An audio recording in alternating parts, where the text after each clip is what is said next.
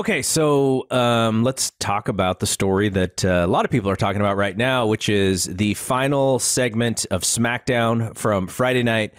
Becky and Charlotte title exchange. There was some rough stuff. Okay. Before we even talk about what happened, that was like just the whole everything about that was a dumb idea to the point of, they should have just. They should have just had Bianca Belair should have won Monday. Yep. Sasha Banks should have won Thursday. Yep. And the title exchange is just so stupid. It was stupid last year. It was stupid again this year. This year was, it was all botched. But even if it went like the way it was supposed to, and it didn't really go, it went a little bit different than it was supposed to, but even if it went exactly what it was supposed to, it would have been like terrible anyway. So, it's just the whole idea of it is just, I wouldn't have liked that idea. But yeah, Charlotte got mad.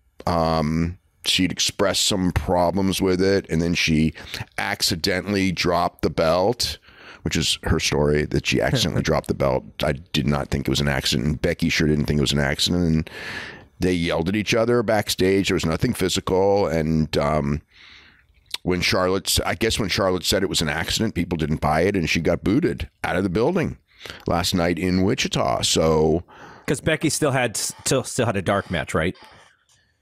I guess so. I didn't even know. Maybe she was advertised for a dark match. Yeah. So earlier in the show, Becky had done an interview saying that, she was going to be Becky 2 belts. So she teased the idea of holding up both belts. And when they went to do that moment, that's when Charlotte pulled away as Becky went to grab the belt, and that's when the belt hit the mat. So that sort of moment that they looked like they were trying to create is what got botched there, and yes, probably the source of the frustration. I guess it was like Charlotte not wanting to make it look like, Becky got a pop. And then here's the whole thing that's so funny about it is like, and Becky's supposed to be a heel. The whole segment was set up for her to look like a baby face, which is, that's not, there's no excuse for Charlotte and what she did, but I'm just saying, it's like, think about that. That's stupid too. Even though like they've gone, I think that they've I don't want to say they've given up on the Becky Lynch heel thing, but they've, I think that they've acknowledged it didn't work, and they're kind of like, like in all of her matches, she's not even really working heel. She just did that heel spot at the end at Crown Jewel, to like show that she's a heel. But like she's not, she's getting cheered, and she's not really doing anything major to turn the people like she tried to do the first couple of weeks. And I don't know, maybe Charlotte felt like this was her show now, and so therefore it shouldn't be putting Becky over, and then the whole segment was supposed to be about Banks anyway, and that's fine. So Banks is now a babyface, which is, it's probably what it should be, because the way that they, without putting Baszler over, they pretty much limited that side. I guess they're going to do something with Naomi as a babyface, but it's really Charlotte, but not right away. Not against Flair right away. So it's basically back to Charlotte and Sasha Banks, because they don't elevate anyone. And in that situation, Sasha Banks has to be a babyface again. So she was, it's. And that's fine, and it's what they should have done. She should be the babyface in that situation, so that's fine. But yeah, the whole situation was, I don't know what how they'll address it. I don't think they want to lose Charlotte Flair. Their depth on the women's side is so weak anyway. Maybe they will. I don't know. Flipping the question around though, do you think that she wants to be there? That's there's no way that I could even make a reasonable guess, because I could make a reasonable guess on something where you would think logically and everything, but I don't think there's anything to that right now. So it's possible her Andrade's there, they're very close.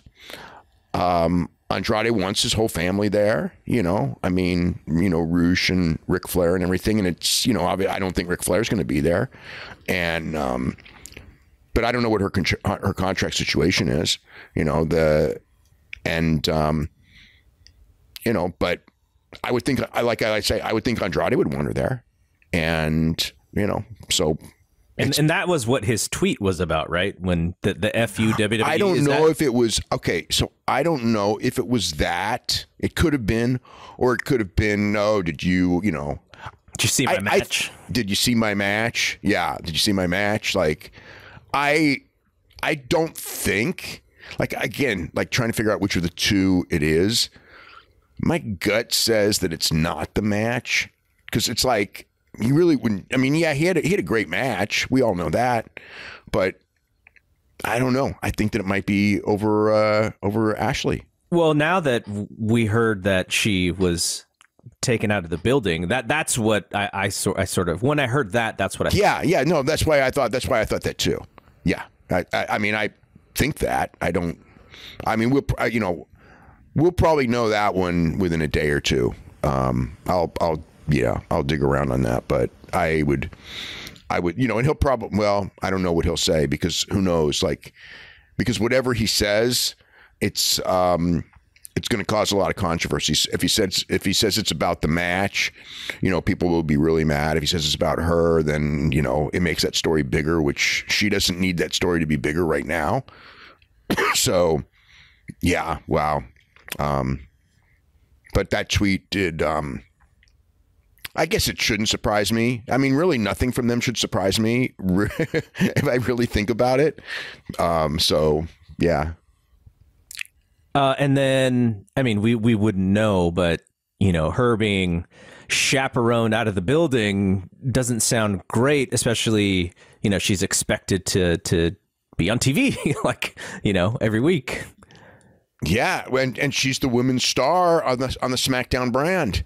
Yeah. Fox has wanted her from, for 2 years. And, so that's part of it too. Yeah, I don't think that they, like I said, I don't think that they want to get rid of her. On the flip side, nobody is indispensable. I mean, nobody. I mean, even Roman Reigns, who's the most, if I had to name a most indispensable guy in the roster, Roman Reigns. But look, he was gone for a long time, and the machine churned on without missing a beat. Ratings in SmackDown weren't the best for sure. They, but but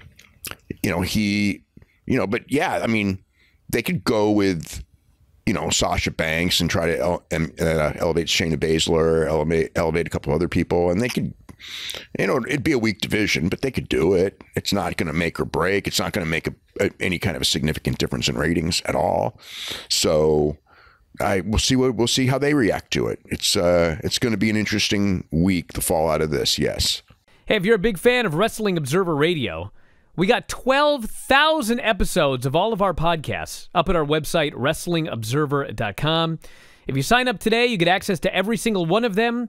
The 12 to 18 new shows that we do every single week. You can podcast them, listen to them on the road, at work, working out, in the shower, wherever you listen to your podcasts. And also full access to the Wrestling Observer newsletter and archives. So if you love what you hear, head to WrestlingObserver.com. 12,000 audio shows at your fingertips.